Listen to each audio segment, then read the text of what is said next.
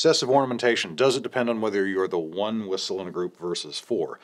Well, I'm of the opinion if there's four whistles in a group, that's going to be a little tricky. Mostly just from like an intonation issue, because they're all going to be just a little bit off, and that's kind of grating to me. I think doubling up the whistle or tripling up the whistle is interesting and can be fun as kind of a gimmick in a session environment, but then I would kind of prefer that everybody goes back to their other instruments, be it the flute or the pipes or whatever whistle players typically would do. That being said, there is consideration to be had whether you're the only one in a group versus multiple as far as how much ornamentation and really how much variation you're doing.